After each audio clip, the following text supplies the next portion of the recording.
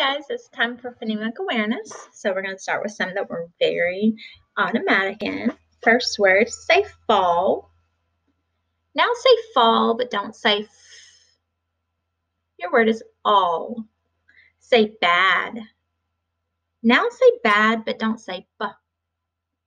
Your word is add. Say here. Now say here, but don't say h. Your word is ear. Say rat. Now say rat, but don't say Your word is at. Say pear.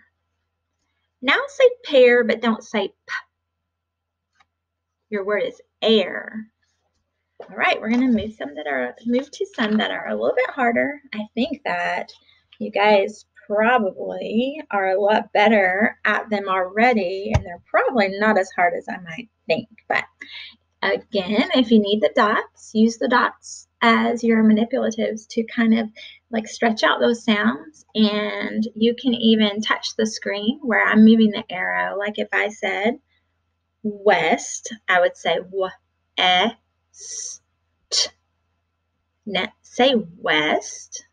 Now say west, but instead of s, you're going to change that green to an n. Your word is went. Okay, so touch the dots if you need to. Say hunk.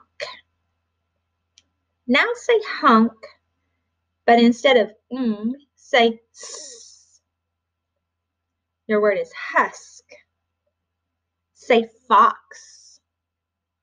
Now say fox, but instead of say I. Your word is fix. Say test. Now say test, but instead of s, say n. Your word is tent. Say past. Now say past, but instead of s, say k. Your word is packed. Say sky. Now say sky, but instead of k, say p. Your word is spy.